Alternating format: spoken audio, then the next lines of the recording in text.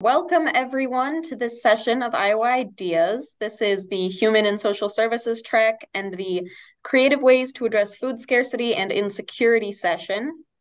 A quick call out to our sponsors for this session. We've got ITC Midwest, Cedar Rapids Bank and Trust, and Inclusive ICR Iowa.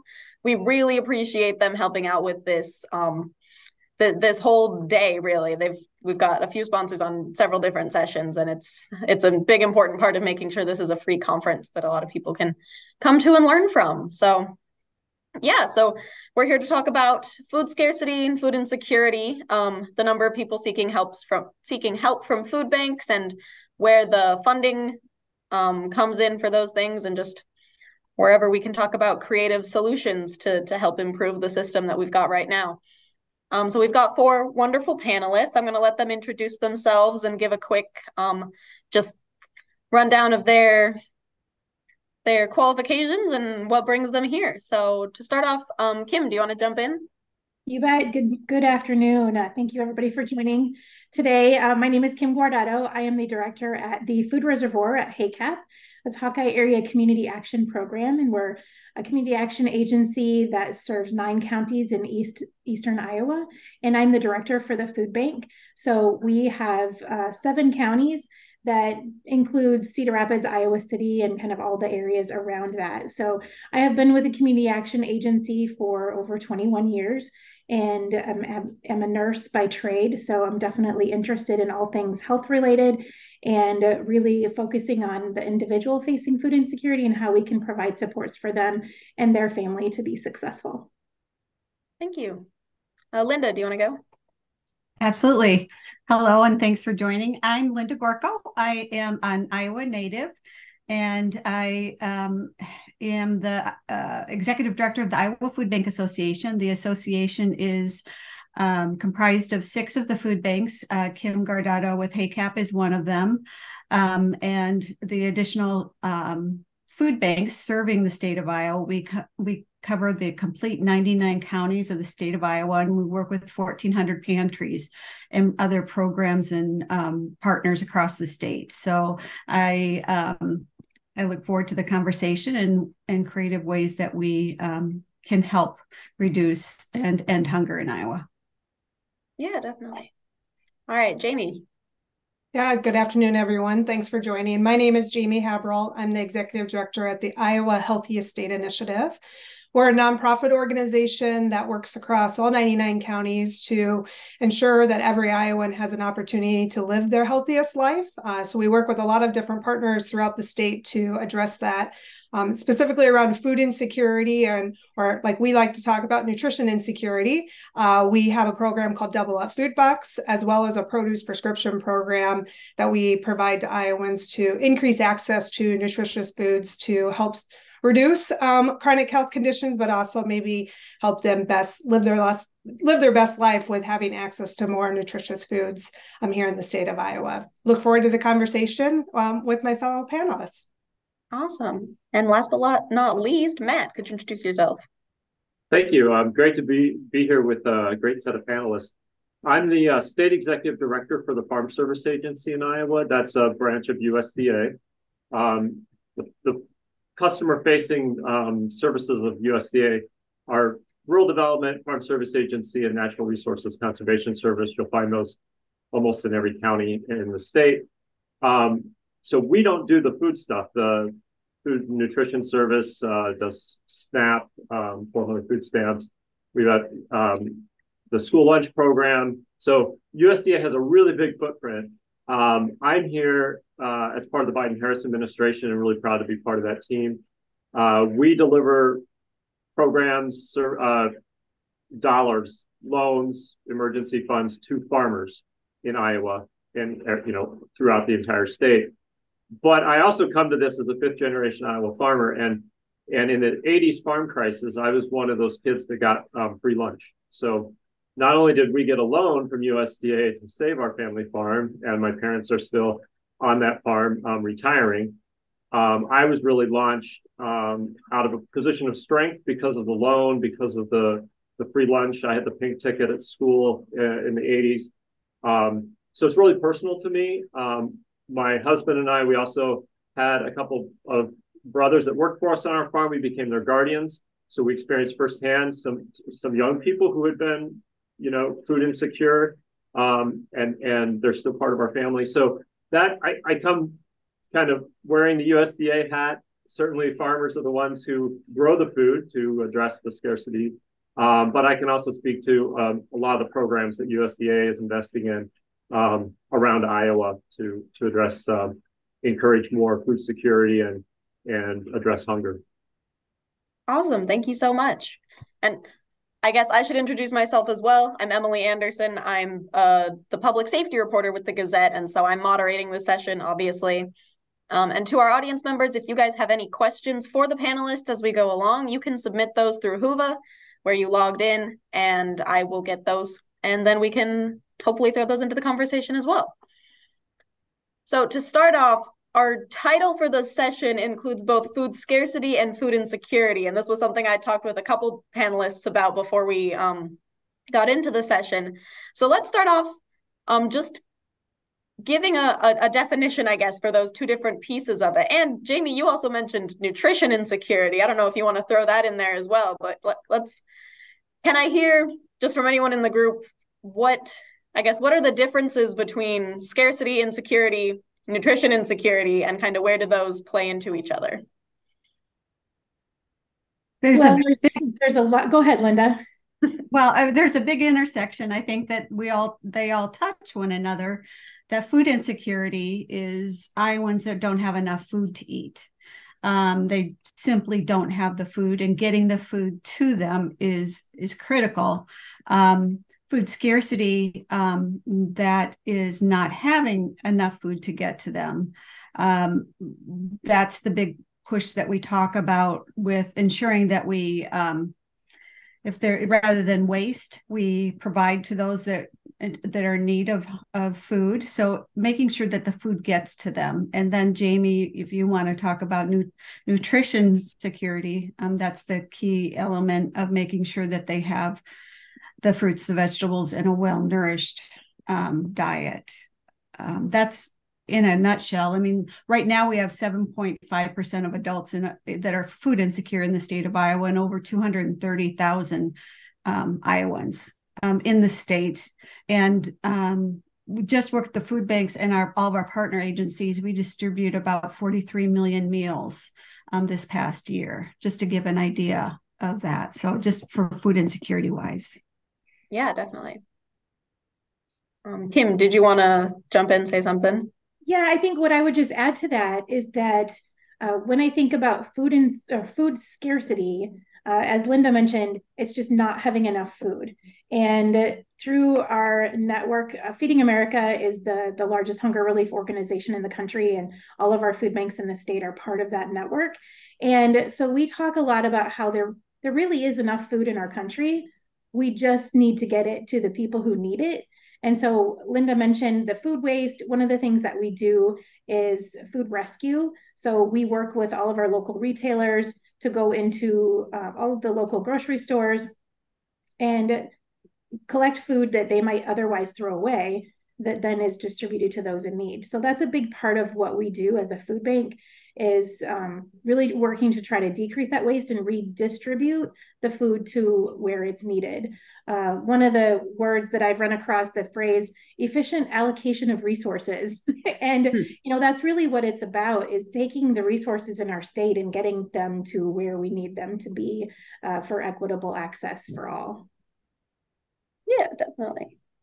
Jamie, did you want to say something about? Yeah. Oh, sorry, Matt, go ahead. Yeah, no, I can just add on both of their conversations. Yeah, so we have food insecurity, we have food scarcity, but then when we really look at it from diet-related conditions that our state continues to be challenged with, whether that's diabetes, heart disease, obesity. I mean, you could kind of rattle off a lot of the diet-related illnesses that are impacting Iowans. And a lot of that is based on the food system that we all consume, right? And so how do we increase access to nutritious foods that provide really what our body needs to function at its best and to reduce or even manage those chronic health conditions that one may be diagnosed with? And so it's not only that food insecurity is an issue, but we probably more of us are dealing with nutrition insecurity than just food insecurity, right? And so how do we increase access to not only those who have food insecurity challenges to get more nutritious foods, but then how do we also just increase access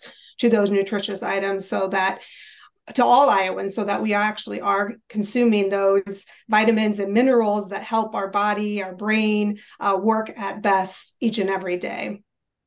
Yeah, definitely. And Matt, did you want to jump in? Yeah, so to give kind of a very broad global perspective is that, and I think Kim might have mentioned it, we have enough food, right? So even globally, there's enough food. The problem is, how does it get where it needs to go? And so the scarcity side of it is once in a while, we'll have a conflict or we'll have a weather event where we do actually create a scarcity situation. And then emergency food and other things come in to move the food where it needs to go. But for the most part, we have enough food.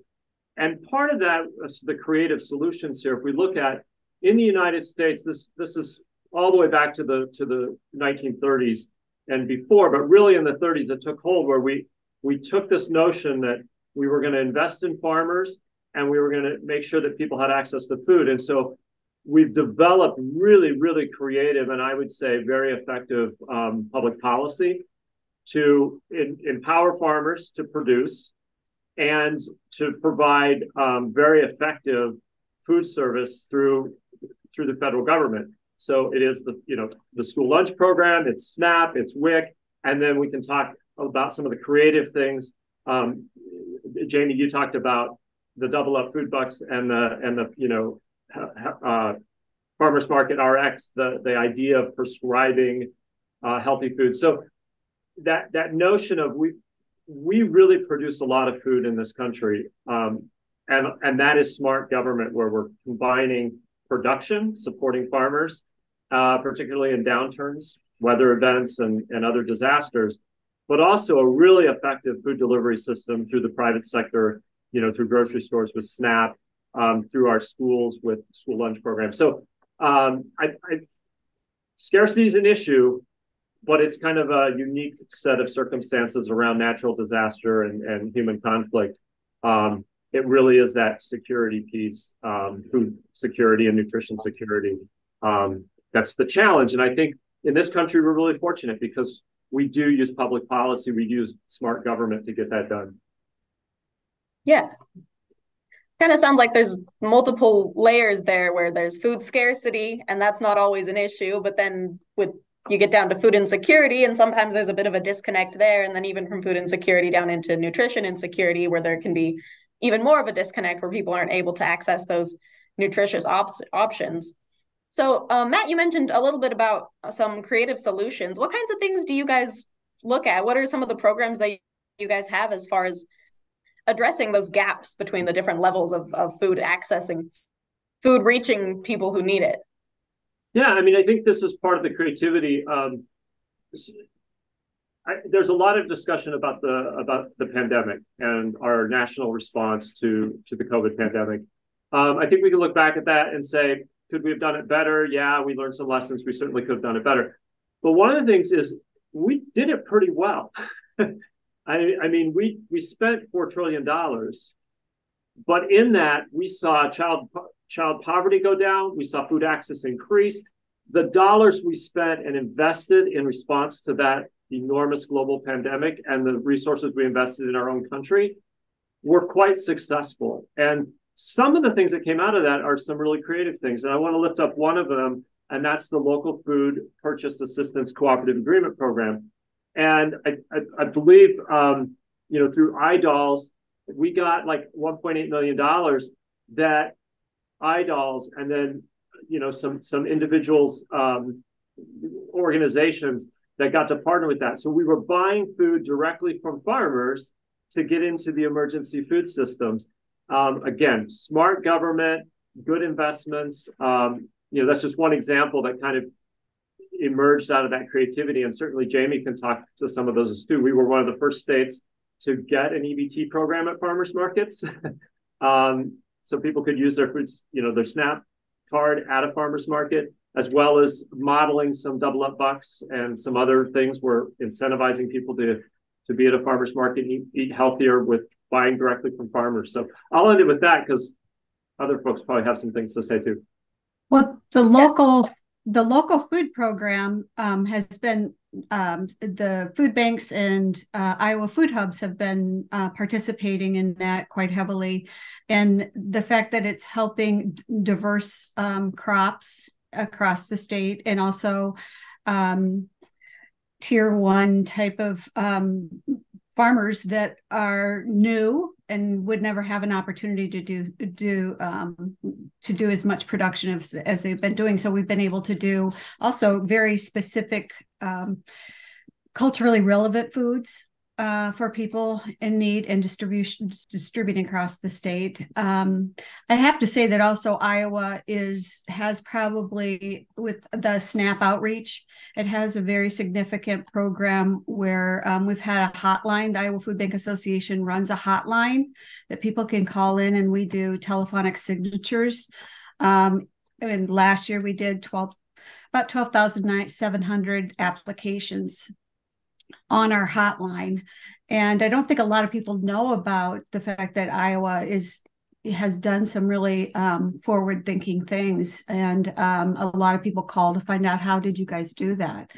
I know, but those are just a few things that, additional things, just comments about the local food. Mm-hmm. That's what I was going to add. I think the local foods purchase program has really helped us work with those new and diverse farmers to provide foods that we wouldn't normally, maybe foods that wouldn't have even normally been grown in Iowa, that because of this project, we've been able to focus funding into those programs and those growers to be able to get product for some of our newer immigrants that we wouldn't have even had here in the state before. And there's a lot of really amazing things happening in that space to make sure that we're supporting our local farmers. And then the benefit is those foods are available to those in need. So it's been a really, that's probably, thinking of creative solutions, it's one of my favorite projects recently, because I think it builds a lot of sustainability for moving forward to be able to continue to invest in our farmers in Iowa and diversify the number of crops that are grown. And then again, that food goes back to those who need it the most. Yeah, definitely. Jamie, did you want to say anything about the Double Up Bucks program? Just kind of explain a little bit more what that is and how it works. Yeah, so Double Up Food Bucks is a SNAP or EBT incentive program where you can go to a participating location. So we work with a number of farmers markets across the state of Iowa, farm stands, as well as cooperatives and Fairway and Hy-Vee throughout the state of Iowa, where you can purchase fresh fruits and vegetables and in return can earn up to $10 of Double Up Food Bucks to buy more fresh fruits and vegetables. And so this program was launched originally in 2016 through private sector funding at 6 farmers markets, just to kind of see how would it work and would it help engage and bring more individuals who have SNAP benefits to the farmers market, right? Because that also is a win-win for our Iowa farmers who are at those farmers markets to be able to have more people that they can sell their goods to. And we've been able to expand. And I think one of the creative things through COVID was, additional funds for the Double Up Food Bucks program. We were able to expand from roughly 36 locations to over 130 locations across the state of Iowa. And so really increasing access to people. And I think, USDA was a major partner in that, as well as our governor's office and the Feeding Iowa Task Force.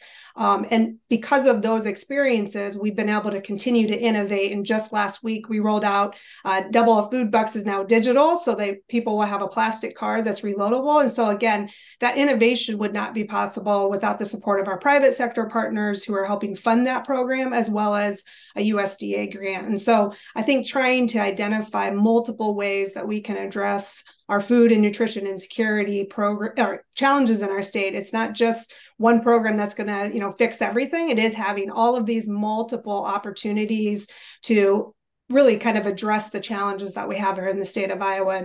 And, Double Up Food Bucks is one of those, but there are many other, like they talked about, the local food programs. That helps also tie in with Double Up Food Bucks, right? There's a lot of interconnections that happens around those programs that are being funded through government programs, especially the USDA.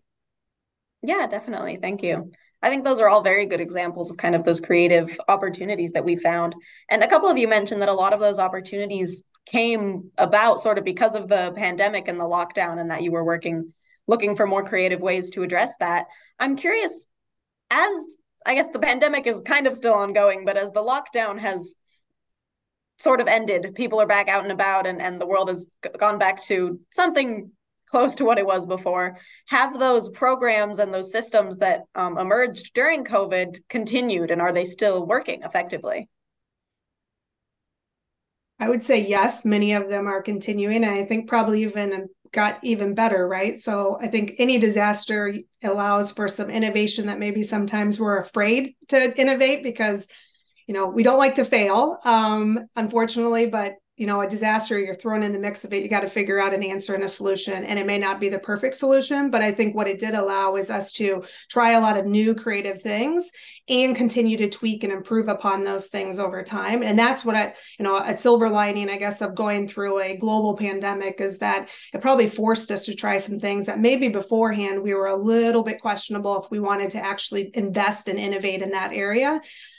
When you're in a disaster, it doesn't matter. You got to try anything and everything. And so I think what I have seen, at least, is a lot of the work that has happened because of the pandemic continues today, but are improving and getting better than even they were during just the beginning of the pandemic. Yeah. As part of the Feeding Iowans task force, there were some innovative programs past the pork. There was, we know the stories. We've heard that we weren't able to get, the food banks were unable to get food. Delivery trucks were not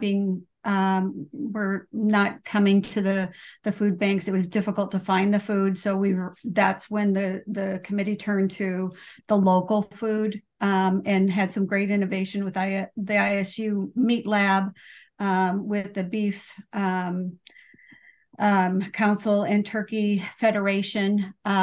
Those things have not, unfortunately, continued. However, we hope that can somehow be lifted up again.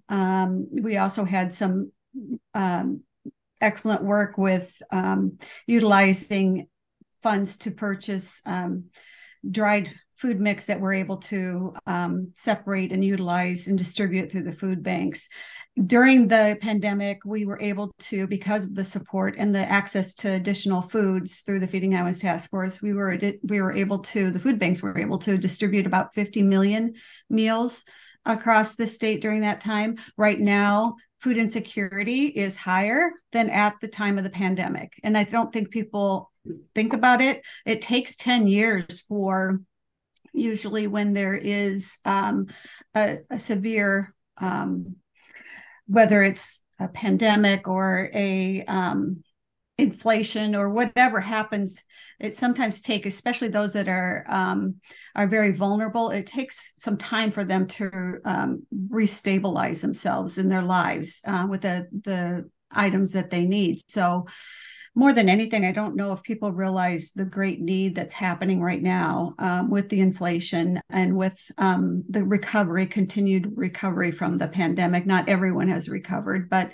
so we're saving higher than ever visits to the food banks. And Kim can talk about even just in their Eastern Iowa area, but in need of food. So the food banks are in great need of food.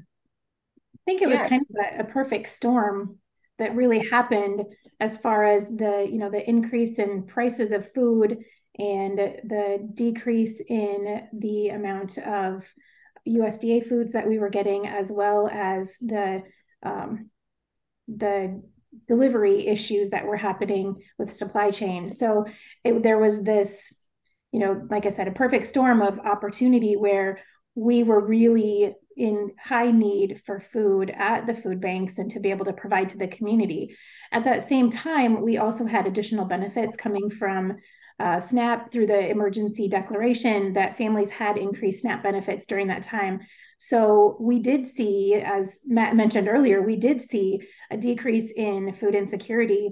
And when we look at the current statistics that we have, those numbers are coming from 2020 and 2021 when we saw a decrease in the food insecurity. So if you look at current food security rates, it looks like they've gone down.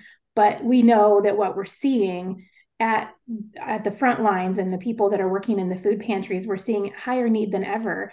And, you know, that families are really struggling. And especially going back to our conversation about food scarcity, food insecurity, there is food out there. And so we really just need to get all those resources matched up. And I think we have a great network in our state where we're working closely with the food banks, the food pantries, the food hubs, and lots of different ways that we're moving food around the state that didn't happen prior to the pandemic.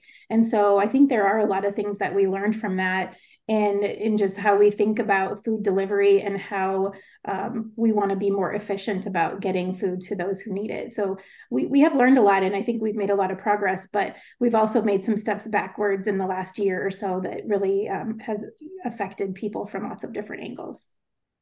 For sure. I get to travel the state and talk to our staff, but also to groups. And I always like to say, I'm not a fan of big government. I'm not a fan of small government. I'm a fan of smart government, right? Mm-hmm. And I think one of the roles that the emergency food network in Iowa, it's the food banks, it's the food pantries, it's the churches, it's this whole network of people who are so committed to making sure that people who are hungry have access to food. One of the really important roles that they play, and Kim just kind of alluded to it, is they are the front line. So they're seeing in real time what's happening and providing that feedback so that we get smarter and smarter public policy. One of the things is that, you know, the SNAP program, and I'll talk either now or in a little bit about the summer pandemic EBT program that Iowa almost took a pass on, but then we pivoted and decided to participate. And those are rolling out right now for children. But this notion that you know, we need people to be engaged around hunger. And when they're engaged, then we can do some really smart public policy as well, right? And so we did make these big investments in SNAP and other feeding programs. We came up with creative ways to resource the food pantries. And I think there was a lot of success, but we can't take our foot off the accelerator and we can't lose sight of the good work that was done and the creativity that was being implemented. Because if we step back then and start to pull back on, well, maybe we don't need as many SNAP benefits, or maybe, you know, we don't need those creative ways to get people to donate or participate, or businesses to participate in the food bank network. If we start to pull back from that, because it feels like maybe, you know, pandemic's over, things are a little bit back to normal, we are going to leave a lot of people behind, particularly young people and old people and seniors, right? Those are the two most vulnerable groups that in many ways can't take care of themselves. They're depending on somebody else because they're dependents, and figuring out how we work together to make sure that all Iowans have access, that they have access with dignity, and that we have a multiplier effect. And so one of the things with SNAP is that we know it's a very cost-effective way, because when people have that benefit, they're shopping, right? They're going to their local grocery store. And I'll just say this, and then I'll let other people talk, but we were up in Lime Springs a couple of days ago. The Secretary Bill Sack was there talking about USDA programs and investment we made in Upper Iowa beef, a processing plant. But we brought together around a table about 10 different people telling the stories of how USDA is making a difference in their lives and in their community. And Kennedy Lincolnmeyer, she's a student at Howard Winnesheek High School, and she's a youth 4-H leader. And so she was sharing, and she talked about the importance of SNAP benefits for her friends in this very rural part of Iowa, right? And we know that rural Americans use SNAP at a higher rate than even urban areas. So again, just that awareness of these investments, yeah, they're a cost, but they're really an investment because we're investing in people's lives. Just like myself, that investment of free lunch, it made thousands of dollars of difference at a very critical time in my family's life, right? So we were able to use those resources to do other things to get ourselves back on solid footing. And at the time, there were a lot of kids in my class with pink lunch tickets, the free lunch. because the superintendent said to the families, look, participate in this program. If you qualify, participate because it's a benefit to the community. And parents signed us up. It made a big difference. Yeah, definitely. Speaking a little bit about those legislative programs and SNAP specifically, I know in the last year or so, I think the legislature passed a bill that's going to change some of the requirements for SNAP, and I think that goes into effect next year. What kinds of changes are you guys anticipating looking forward as far as the work that you do and how those SNAP changes will directly affect the people that you serve? So it seems like we're all ready to jump on that one, aren't we? I think what we'll see is that for some families, the increased asset testing or having to prove certain things will be challenging for some families, and not because they don't meet those requirements, but just because there's extra things to go through to get the benefits. So I think we will see that there will be some families that will just opt out of receiving SNAP services. And that isn't what we want. And so like Linda mentioned, the SNAP hotline, SNAP outreach, we have SNAP outreach workers through food banks that are working across the state to make sure that families understand what's happening with the changes, and also how we can help support families through the changes to be able to assure that benefits are available for those who qualify for them. So I think we probably will see a decrease, and we're trying to get ahead of that so that we can educate people out front and help families understand what's coming. Yeah. I think we're also unsure on how it's going to be implemented. There was some legislation that was passed, but I think we're also waiting to see how it will be implemented and how action will be taken. I think Matt had mentioned that seniors is a big concern we're a proud state, and ensuring that seniors do take the benefits that are owed to them, or that it's there for them to utilize. So that is something that we always are working on, but I think these additional barriers will create challenges that we will continue to have to work through to the best of our ability to ensure that we get the people the assistance that they need as they deserve. So through the Food Bank Association, we have put together a SNAP toolkit that helps. That's something that we can share with other nonprofit groups who are working with families to assist during that SNAP enrollment process. And the goal really is to increase the awareness and help families get connected. Yeah, thank you.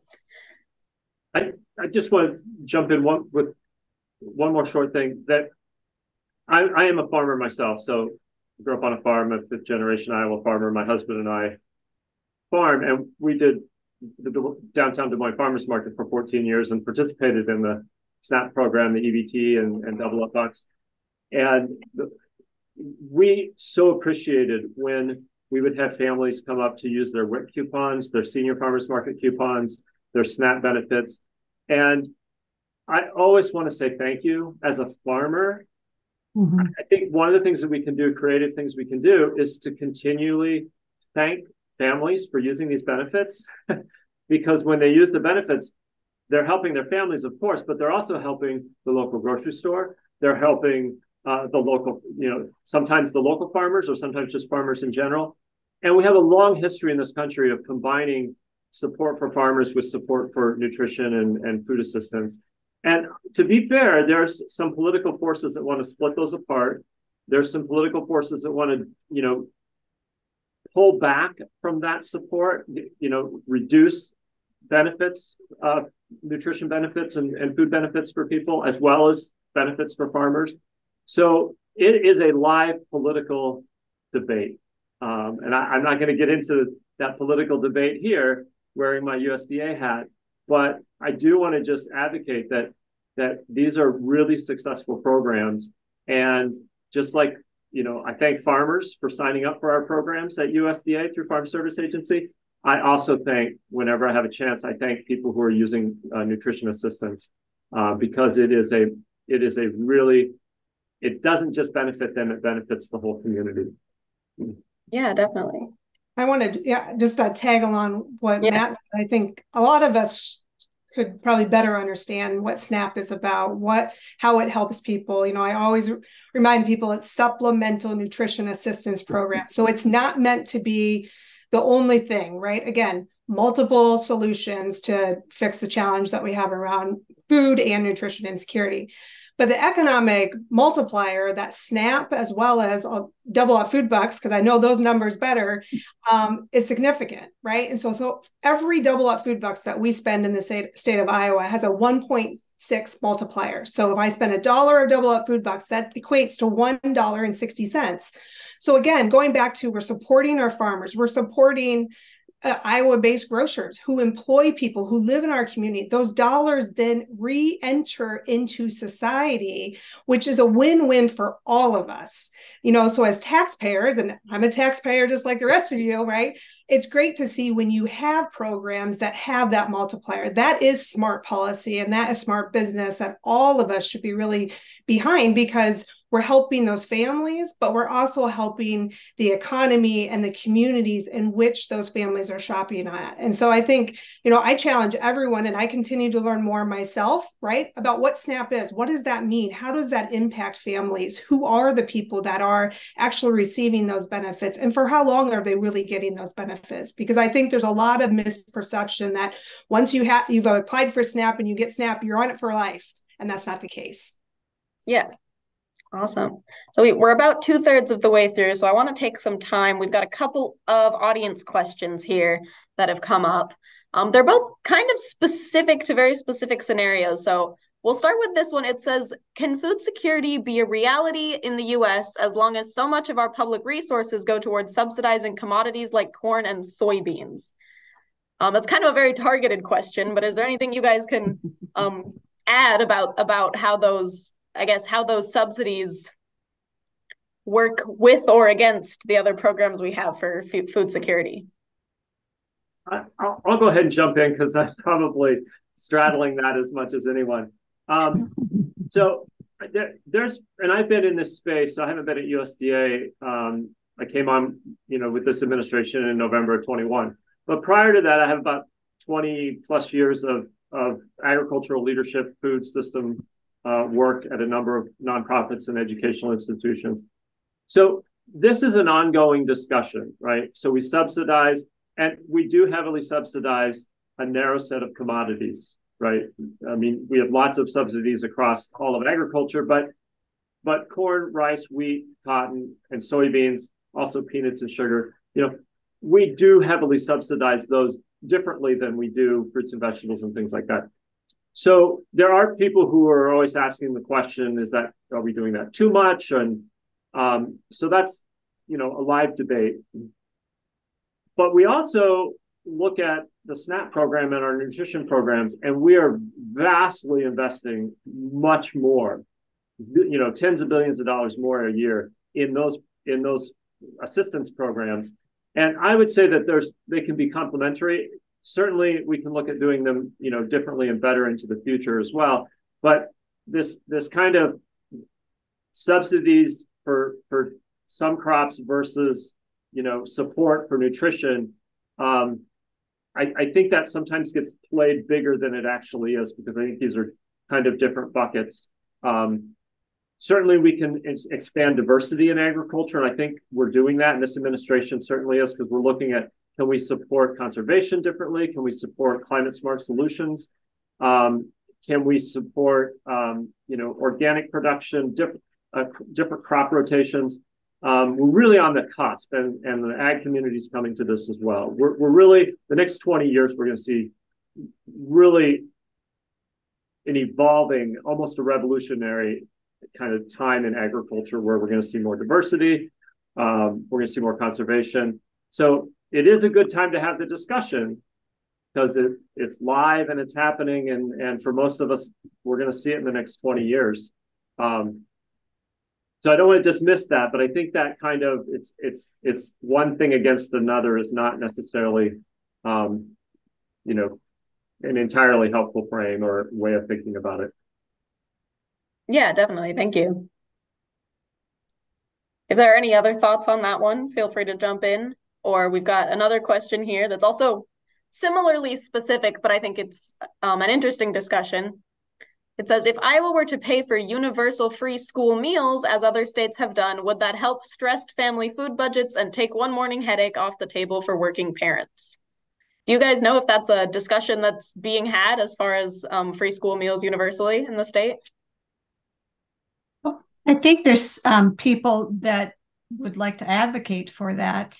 And I know that when we're looking at right now, nearly half of Iowa's children are enrolled in the free and reduced breakfast and lunch, or have suffered some lack of resources. I think it's 40.6% in the 21-22 school year. That was the item that was looked at. So, I mean, I think it's something that it's continual conversation. That's critical. Receiving food at breakfast and lunch is something that we have to take a look at. And it's just an important discussion point. I think, Healthy Meals for All in schools has been successful in other states. And, I think there was a couple of states that just recently passed that. So I think we'll see more data coming from that, but it definitely feels like that would be a burden that could be lifted off of parents if that was invested in. Yeah. I'll suggest this is the way to maybe think about it. For a long time, we've looked at the meals in schools as simply a cost. And USDA, the kind of the whole thing, we've developed a system to think about it as a cost and how do you reduce that cost. And I think part of the shift is looking at it as an investment, right? So we don't obviously we want to control costs of the school, but we don't look across the curriculum and say, these are all costs that we have to try to get to zero. We look at them and say, these are investments. So we have a technology investment, we have teacher investment, right? It's part of a whole investment mentality. And I think that's one of the challenges to lean into is, and we're seeing it in some places where the idea of the school lunch program, the school breakfast program, food at school is an investment. So if we invest in it, make it accessible, make it better, make it available to everybody, and that it's part of that whole curriculum, it's tied to behavior, tied to educational outcomes, all of those things. When you start to see it that way, I think it opens up that creativity, right? And I think we're seeing some states that are leaning into that, and time will tell how successful that is. As a participant in free lunch back when I was in high school, I'm kind of biased, but I'm in favor of making these things an investment and making them available to all students in all schools. I think that's a challenging creative opportunity. Yeah, definitely. Can I say, sort of going off what Jamie had talked about, we're talking also about the importance of that nutrition and food insecurity, or that nutrition security is looking at the social determinants of health.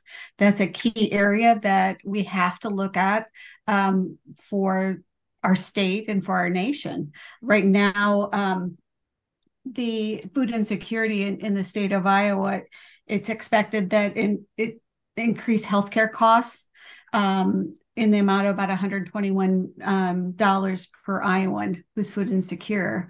So when we look at that, that's not a current number. That was a couple of years ago. But as we look at that, we'll pay for it in the healthcare system. We'll pay for it if these kids aren't nourished. We won't have the people ready to take the jobs that we do have. We're nourishing our future.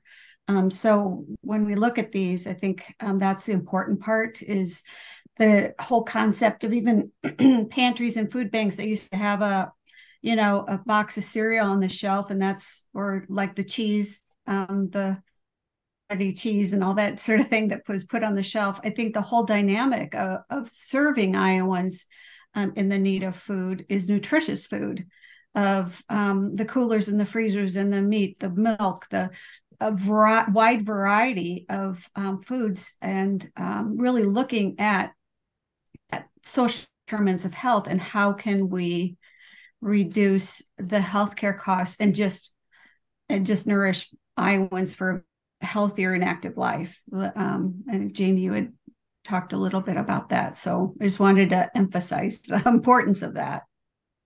Yeah, I mean, I think what's really important around this, just school nutrition, is how it's very cost effective, much more cost effective, than what we are going to pay for outcomes when we're having to treat disease, right? Like, so the dollars that we put towards prevention are going to pay long term. And it's hard for a lot of times in our society to think about, let's pay for things up front and prevent it later. We tend to be much more of a reactionary country where let's just react to it after the problem, but it's much more costly for all of us. And as we see healthcare costs continue to grow and rise year after year, and if you think about our kids, they're entering school if they're hungry. I mean, I think we all know what it's like if your stomach is growling and you're supposed to be concentrating on learning math or science. It's really hard to do that. And especially in our children who, their bodies are developing, and that nutrition is highly critical to ensure that they can grow into a productive adult. And so when we think about any of those type of programs that really are more of a preventative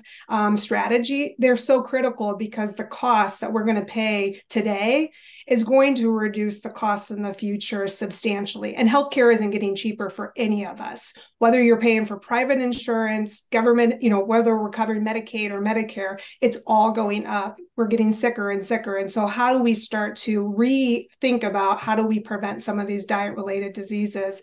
And I think there's some great strategies that we've seen work in other places, but we've also have seen were very effective during COVID when we did have, there were no rules around who could actually get breakfast or lunch in schools because we dropped those during COVID to make sure that people were getting fed, which was critically important. Yeah, awesome.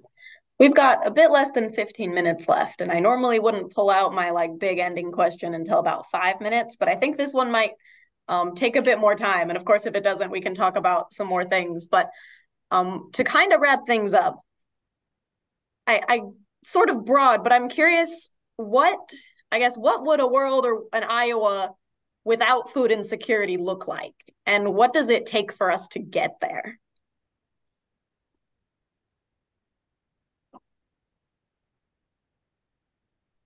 Good question.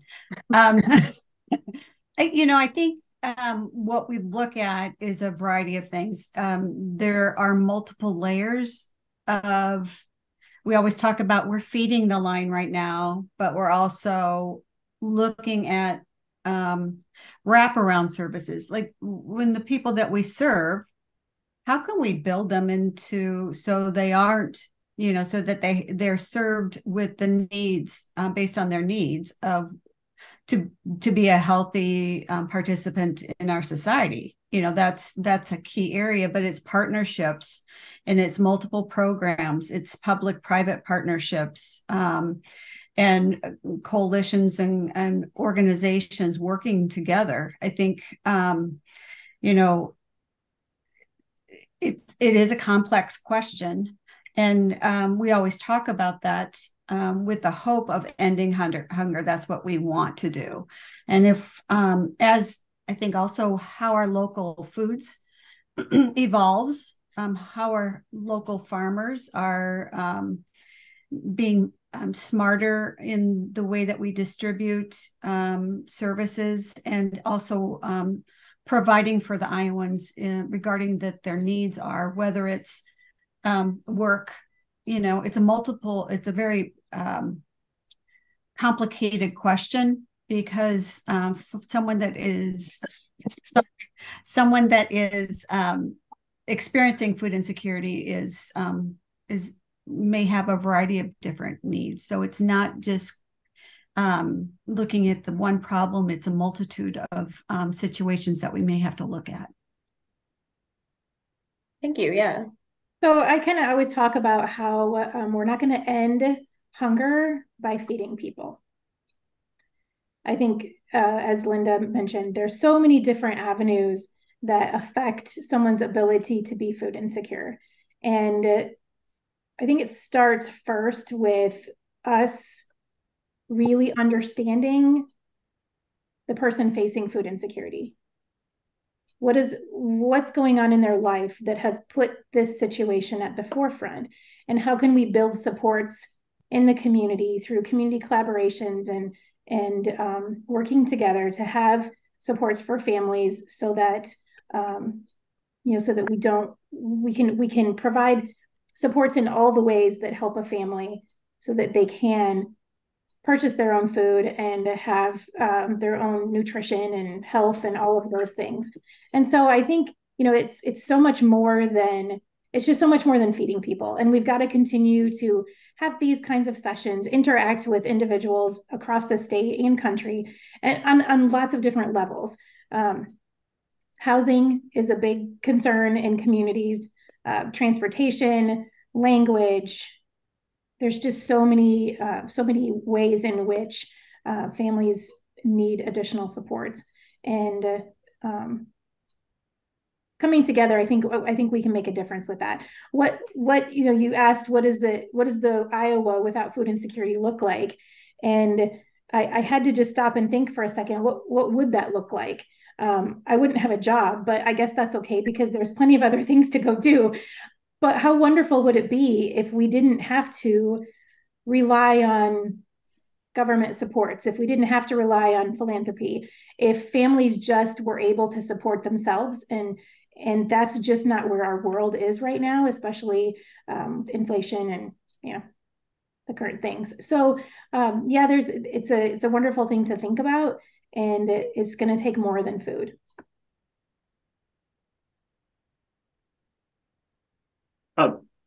So I just want to mention the summer EBT, the summer pandemic EBT program. And I'm a proud subscriber to the Gazette. So Tom Barton covered this on June 28th this summer, but it's over $28 million coming into the state. It's $120 per child on an EBT card. 235,000 kids are going to benefit from it. And we're going to have an economic impact of $43 million. So that's smart government, right? That's this ability to take and do something very cost effectively, put the resources, targeted where they're needed, and what that can mean. So what would Iowa look like if we had, everyone was food secure? I think we'd have more farmers. I think we'd have more diverse crops. We'd have more diverse livestock. We'd have more celebration of food culture. I think we'd have more businesses, food businesses, and other businesses around that as well. And I think we'd have more healthy living. I think we'd also have less shame. We'd have less stress. And I think we'd have less chronic health conditions. So I think it's definitely a great question, and it's worth pursuing, because the benefits of getting there are worth the efforts to do it. Yeah, that kind of stole my thoughts is, right, if we don't have food insecurity, you definitely have people that are healthier and more productive, because we know that food is important. It's required by each and every single one of us, right? We have to have food to survive. And so if we can take away one barrier, and that may not fix everything, because I agree with what Kim says around, these social determinants, they're really critical. There may be other layers that are driving some of this, but if you can get rid of one of those challenges, and we know how important food is for each and every one of us, I think would just be a much better state and a much better world, because you have people who are healthy, productive, and giving back within our own community and our own state. Definitely. Yeah. All right, I think we've got time for one more quick question. From this discussion, is there any, one thing that each of you would say that you would hope that people are walking away with, as far as what our audience members, our community members can do to help support food security in Iowa? I think it takes people getting involved, like asking good questions, learning about your neighborhood, learning about your community. How can you how can you get involved on a local level, whether it's volunteering at a pantry or supporting your church's purchase of bulk food for the pantry in the neighboring town, whatever that is.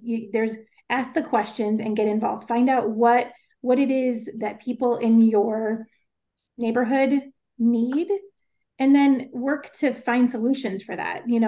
Sometimes we just need playground equipment at the park so kids can be more active and we can be safer being outside. Like, there's lots of different ways that all impact food security and health at multiple levels. So I think it's that starting to just get involved, ask the questions, understand what things look like, and then see how you can affect that. Some people are comfortable talking to legislators. Some people are going to write articles for the newspaper, but really just talking about it amongst your circles.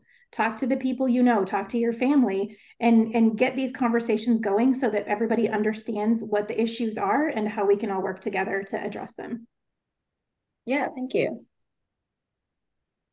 Yeah, I would, I guess, kind of go off what Kim said. I mean, educate yourself, right? Better understand who are those that are struggling with food insecurity in your community and our state, right? I don't think it's probably who you think it is, right? A lot of times we say it's not in my neighborhood or not in my backyard, but it is happening in your backyard and in your neighborhood.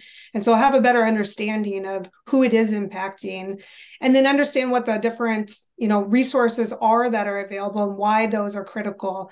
I think stigma and shame and discrimination that happens around food insecurity it's really sad, but it happens very frequently. And so I think if you can better empower yourself to better understand those who are being impacted, and how you can be a resource for them, or like Kim said, you can do it at a wide variety of ways. It's not just one way for you to get involved, but just better understand what the programs can do and offer, and the people that they truly are impacting each and every day. Yeah, thank you. I would echo the get involved, get educated. And one of the things is think about what a blessing it is to feed people and that investment. And one of the things we did on our farm, we'd had a lot of kids work for us over the years. And we would start when they showed up, we'd sit around the table and have breakfast, because they'd be working in the summertime. It was hot.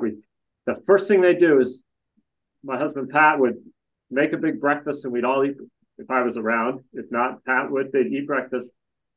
The investment of feeding people returns far more than what it costs to do to do that investment. And so thinking about who are the people that we can collectively help feed, thanking people for using benefits, thanking people for taking care of their families.